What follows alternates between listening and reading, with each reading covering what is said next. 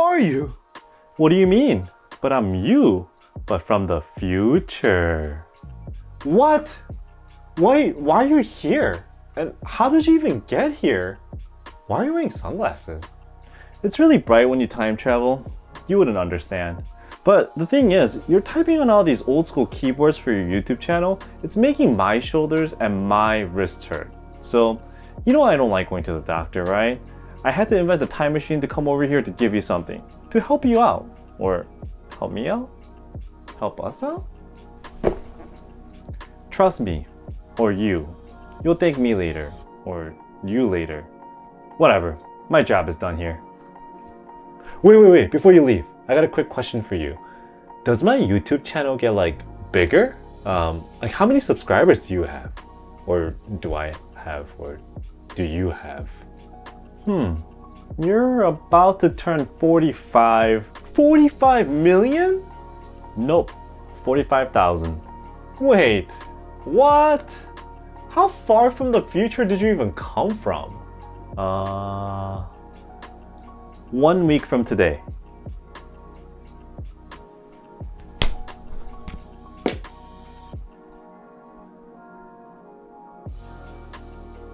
I'm leaving. So, the thing the future Scott left me in that black box is this, and yes, this is a keyboard. And judging by how it looks, how it lights up, and just how crazy it is, really looks like it can be an input device from the future. But this, it's available now, and it's known as a Dygma Raise. Dygma Raise? That's been around for a while. Why am I looking at this now? Well, the Dygma Raise has been out for over a year, but not many people actually used it with the tenting kit. The newer tenting kit takes the split Dygma Raise and turns it into this crazy ergo split keyboard that you see right here. And yes, the Dygma Raise is not cheap. I'll tell you that right off the bat. Just the keyboard itself is around 320 bucks, and with the tenting kit and everything, you're looking at a cool 400 bucks. That is a pretty hefty price for a 60% keyboard. But why did I go and get one of these when I already have like 34 keyboards? Well, like what the future Scott said, doing this channel and just using keyboards for like 14 to 16 hours a day, my shoulders, neck, and wrists really did start to hurt. Hence, why you also saw my Theragun in a previous video as well. So, I decided to check out an ergo keyboard to see if it'll help me with my day-to-day use, and you know what? Using an ergo split like this actually changes the way you sit and type. And while not for every use case, but for the typical day-to-day activities, the ergo split keyboard did help to ease some tension. And I could tell you I'm not affiliated with Dygma or get paid in any way if anyone decides to buy this thing, so this is just my take on it. Plus, I think it looks pretty cool. So let's take a quick look at the carrying case. It's a nice and high quality case that pretty much was custom made for this specific keyboard. I mean, given the shape, you have to, right? Inside, you'll obviously find the Raise. In this case, I have the all black version. Plus, you get this little neuron splitter that helps you connect both sides. On the opposite end of the carrying case is this little compartment with all of the USB cables and whatnot you need.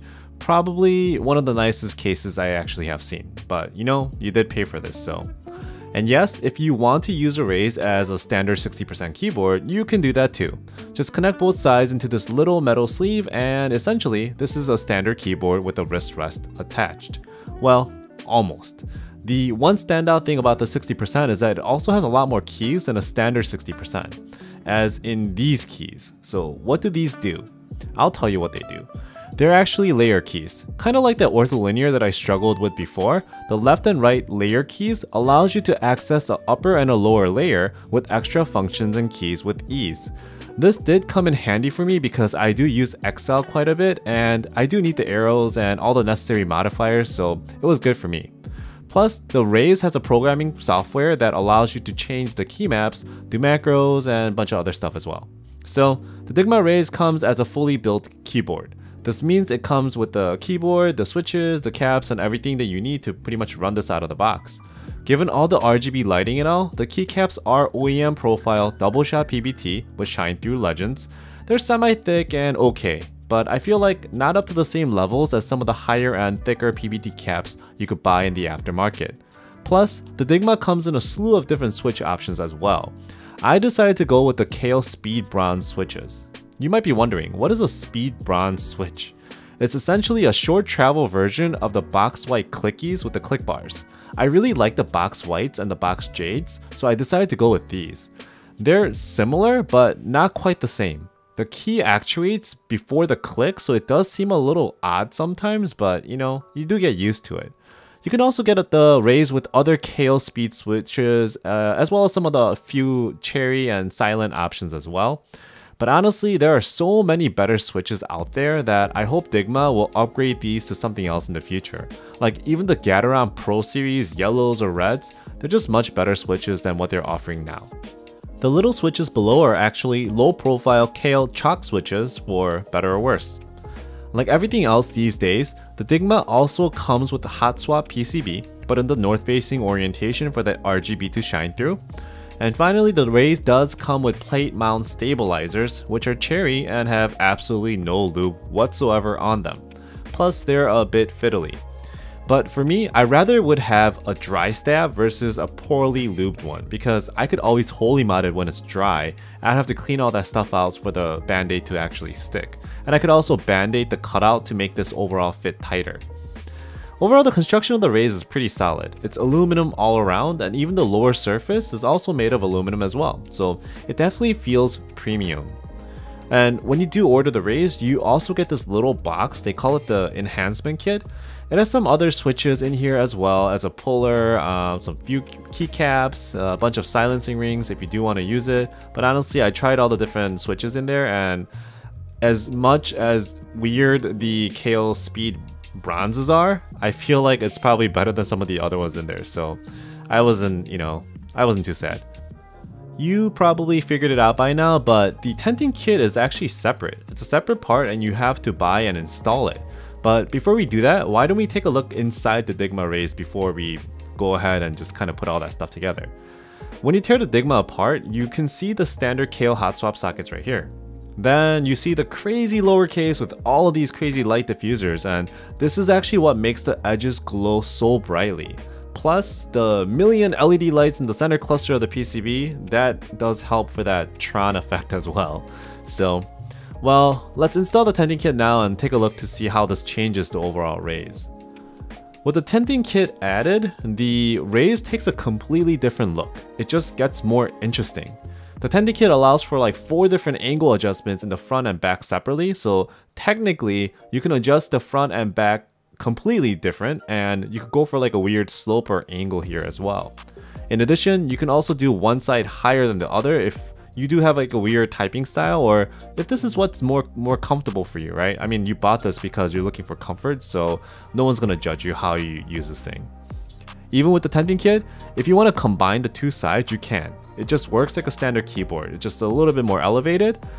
One thing to mention though is if you do add the tenting kit to the Dygma rays, it will no longer fit into the travel case, so that's a bummer.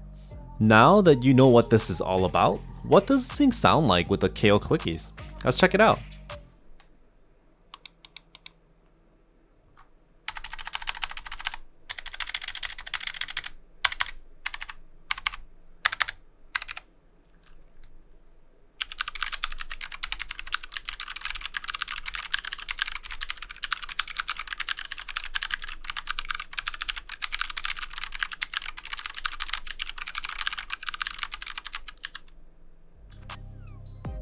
It's not a bad experience. Like the box whites, the click action is fairly light and crisp. Plus, the clickies do add a bunch of crunchy noise, so it also hides some of the rattling from the stabilizers as best as it can as well.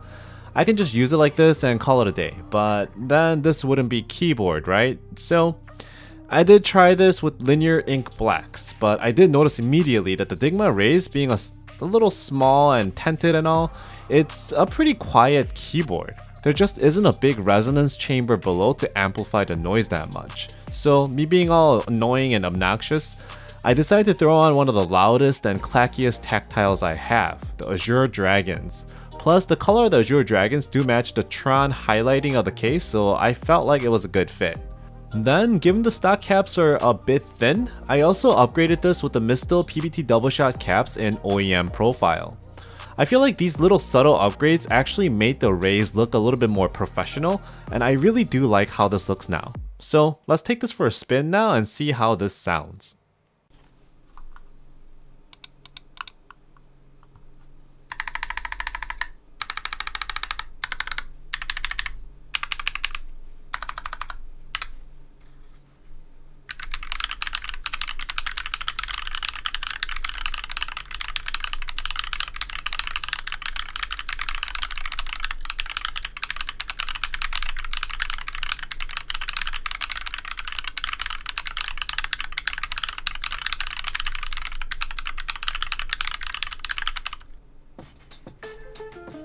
As expected, it's definitely clacky, haha, but not in a bad way. It has a very nice and satisfying snap, and overall I also enjoyed it like this. But you know what, at the end of the day I may actually end up trying to lube and film the clickies and go back to those in the future. So after using this for a few weeks now, what is my thought? What changed for me? And what is a split ergo all about? As mentioned before, the first thing I noticed is that the split does help put my hands in a more natural position. In addition, I did also notice that it was the most comfortable when the Dygma raise was closer to my body and the split actually a bit wider than usual. This way, I felt like I was just kind of sitting at a desk with my hands relaxed at the edges, and I really didn't have to strain forward at all. So, does that mean that I'm gonna forego all of my other keyboards and just stick with this one split ergo keyboard? No. But there are those days when a long day of typing really does put a strain on my body. Those are the days when this Dygma raise will come out and save the day.